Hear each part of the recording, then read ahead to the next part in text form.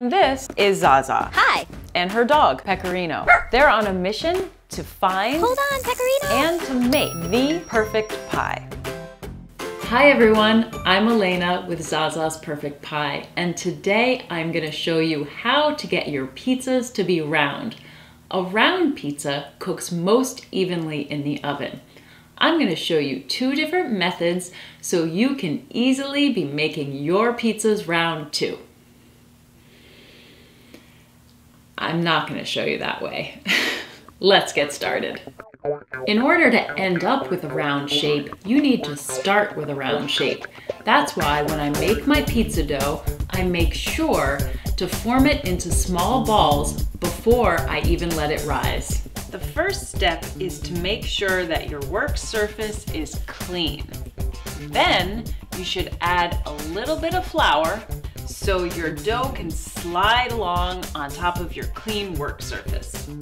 Now we're going to place our dough onto our floured surface. The first step is that you'll take the palm of your hand and press it into the center of the dough, like this.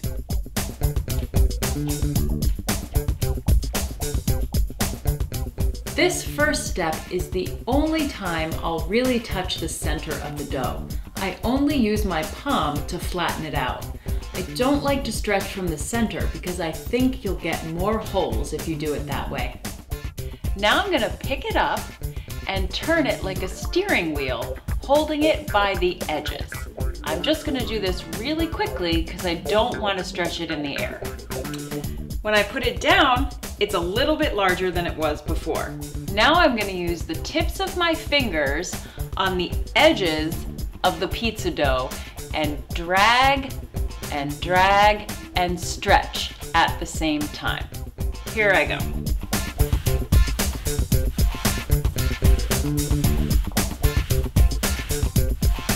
You don't want to stretch from the middle because it's already pretty thin there and you might get a hole.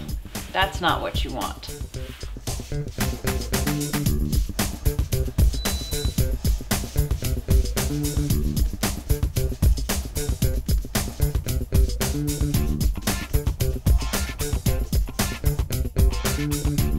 Now that our pizza's stretched, we're gonna need to get it on a pizza peel.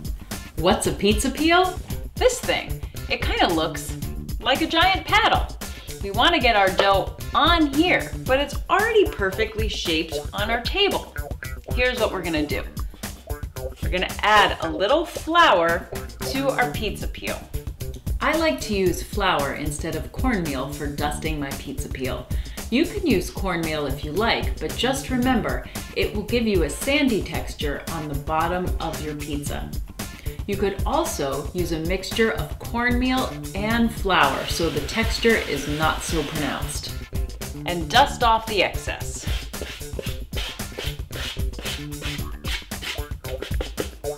Great. Now, just gonna move my pizza dough up a little bit. Put my peel underneath it and lift onto my peel.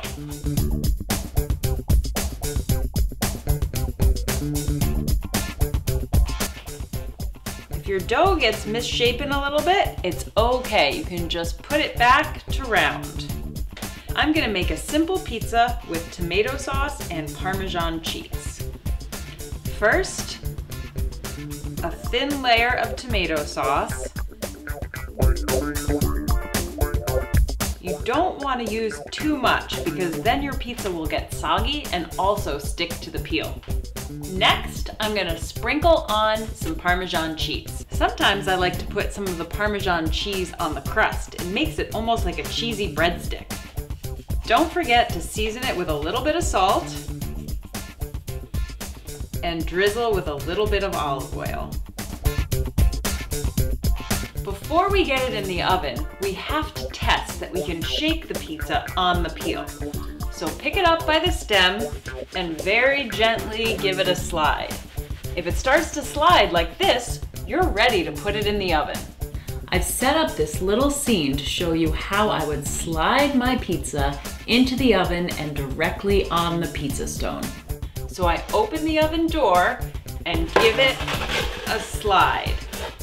If you don't have a pizza stone and a pizza peel, you can use a baking sheet. I line it with parchment paper drizzled with a little bit of olive oil to prevent sticking. I'm gonna place my dough right in the center of my baking sheet and using the palm of my hand, press it out on the center. The olive oil will make the dough slide around. Continue to stretch outwardly. On a baking sheet, you might prefer to make your dough in an oblong shape, but I can still get it pretty round on this.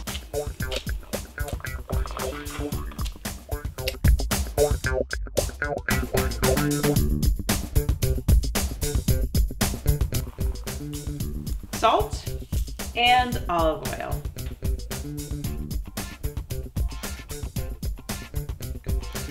Now this one just goes in the oven as is. Here's the one fresh off the pizza stone. I'm gonna add a little extra cheese and some fresh herbs. And now we have the pizza on the tray. They look pretty much the same to me. I'm gonna also garnish this one with a little extra cheese and some fresh herbs. Now the best thing about both of these cooking methods is that they slide off so easily. For this one, I usually just pick up the pizza, move my baking tray to the side, and slide it back over. Now which one should I eat first? Now it's time for you to get in the kitchen and start practicing. Don't worry if you mess up a little bit. It takes some practice and it'll probably be delicious just the same.